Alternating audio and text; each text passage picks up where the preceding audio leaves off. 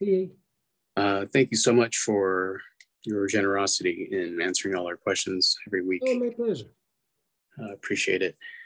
The reason I'm here is because somebody has preliminarily diagnosed me with tennis elbow. So I have Yeah, yeah. and I've been doing some work with it, just receiving some acupuncture and therapy and sweeping it some, but it's moving kind of slow. Okay. And so I was wondering if you, Tendonitis can be, because the nature of tendons and ligaments is they have a poorer blood supply in their denser tissue, and then you have a tendon is moving in and out of a sheath, and so if it gets like irritated, basically gets a little bit of like a little bit of swelling or something, and it actually starts to rub the sheath a little bit more, and like the capsule could get inflamed in the area. It can start a little bit of a chain reaction, and so sometimes like it's different than like if you just got a cramp in something, and so let me just ask you a few questions. Like so, is there any sporting activity that you're doing, or repetitive motion, computer work, like anything that you're doing with the arm that's definitely on the computer. I okay? switch my mouse hands over, but there's a lot of, gardening, pulling, Gotcha. just That's probably, regular yeah. use. Yeah, so it's probably a combination of those things.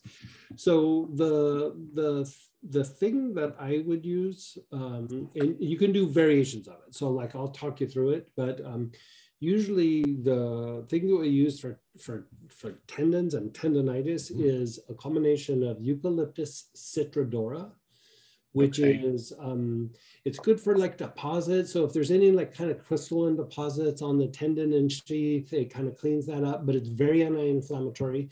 And then I mix it half and half with helichrysum. And the helichrysum, good for inflammation, good for detoxifying the area, a good pain reliever, and helps to release some of the fascia. And when you look at like a tendon, like sometimes, like if you get a cramp in your back, you increase the blood flow, it kind of goes away. But a tendon, like if it tightens up or knots up a little bit, it takes a lot to unwind that because the blood's really not penetrating like quite like it should. And Okay. so I would do the combination of the two. And if you only have one, like if you only had the helichrysum, you could start putting on the area like neat or with a little bit of massage oil. But I would Okay. do the two. And Eucalyptus citrodora, it's not very expensive. It even reduces Okay. the cost of like treating it. I would do it neat and sometimes with massage oil. And the reason to do it sometimes with massage oil, because when you put it on neat, it kind of goes into the tissue very, very quickly. And you're kind of wanting that to happen for the treatment of the tendon. But like when you mix it in with a little bit of massage oil, basically the molecules of the massage oil, let's say you're using sesame oil, for example, the molecules are a little bit bigger. They don't penetrate the skin quite as fast. And so you have that volatile oil, which is the essential oil, and the massage oil, and they're mixed together. And so you rub it on an area. And so what happens is the sesame oil doesn't penetrate quite as quickly as the essential oil. And so as you put it on the area, eventually it kind of separates and the essential oil goes into the tissue. It's a lot like doing a time release with the Okay. essential oil that's very specific.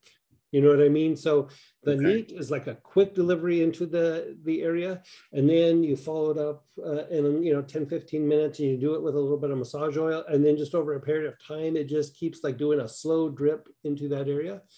I really like that approach for tendonitis, and a lot of times if you do that, this will usually wipe it out. It might take a few days, but you'll usually start feeling relief with like first treatment or two.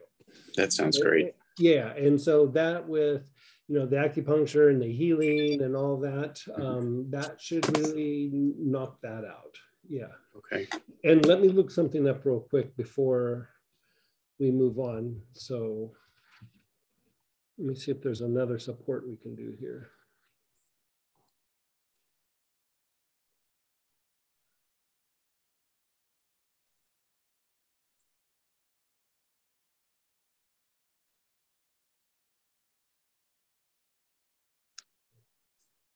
Yeah, I think that's probably good. Okay. I don't have, I thought there might be something else, but. I do have a bottle of warming muscle tonic laying around that I've hardly used for anything. Would that be helpful at all? Not so much for the tendonitis itself. I mean, you can use it on like above or below the area, but for the Okay. tendonitis, because that's more of a like a circulatory tonic, which like after you unwind the inflammation and the pain a little bit, you could use it on that spot to like warm up Okay. before and after, exercise or pulling weeds or being in the garden. But to get the tendonitis out, you got to really focus a little bit more on reducing inflammation. Okay. And it's inflammation, and it's also like taking out there's different kinds of like tensions and spasms and contractions in the body, and things in a tendon can be a little bit more difficult and a little bit more specific than some of the other things. And so if for some reason that these two oils together don't produce an immediate result, I still use those two oils, but I add a little yarrow into it as well. And that helps with reducing inflammation a little bit more. And it also helps with also kind of spasms and things. But I like to always start off with just the two oils by themselves and just equal parts, like equal part Eucalyptus citrodora, equal part helichrysum. Okay. Yeah. Sure. Thank you very much. Yeah, you're so welcome.